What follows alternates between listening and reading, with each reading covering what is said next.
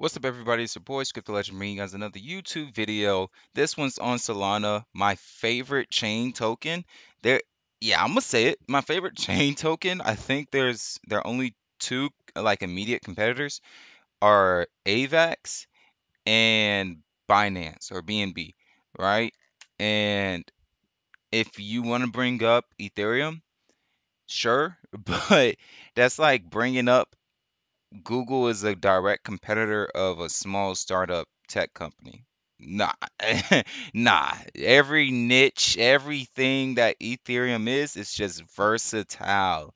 While Solana, AVAX, and BNB are still building their identities. But Solana seems to be the most successful out of all of them. While they have grown with not just Bitcoin, but also at their own pace, they're now at a market cap of $92 billion. And I remember, like, if you asked people like earlier last year, especially back at $51, hey, you think Solana's going to be $100 billion token?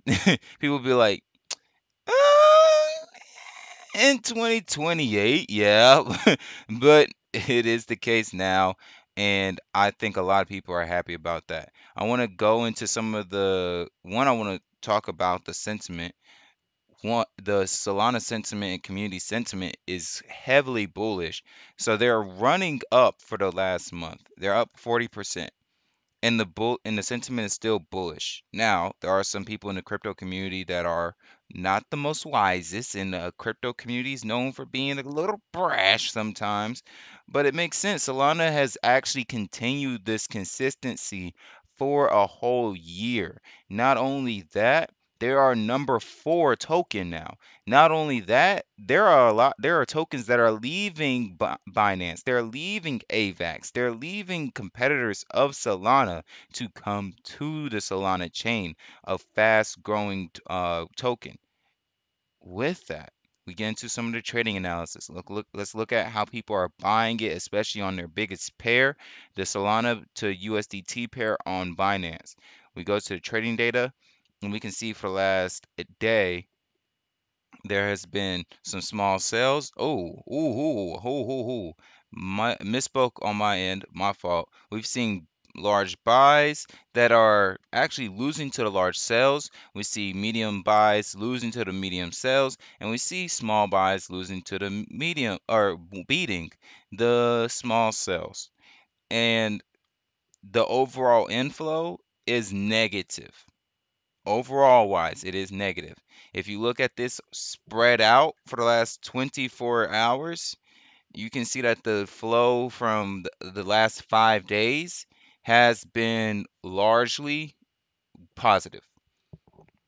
Today we see a negative inflow, like we said, for the last 24 hours of negative 217,000 Solana being traded, or being who leaning more to the sold size. But we had 186,000, then 185,000, then 413,000, and then 180,000. So last 5 days is looking really, really good, and I'm not even upset.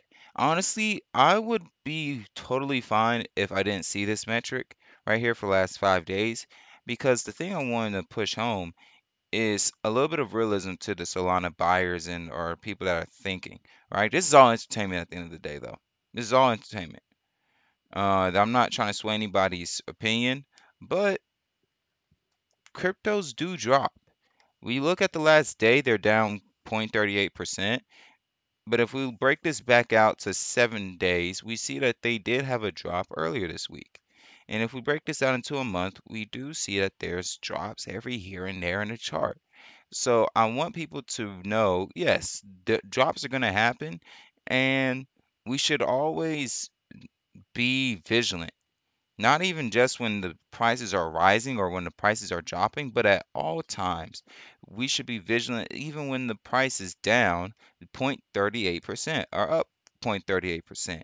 Do not grow twitchy, aggressive, and get apprehensive because of a day of bad trading or a day of the bull run not going the way that you want it to go.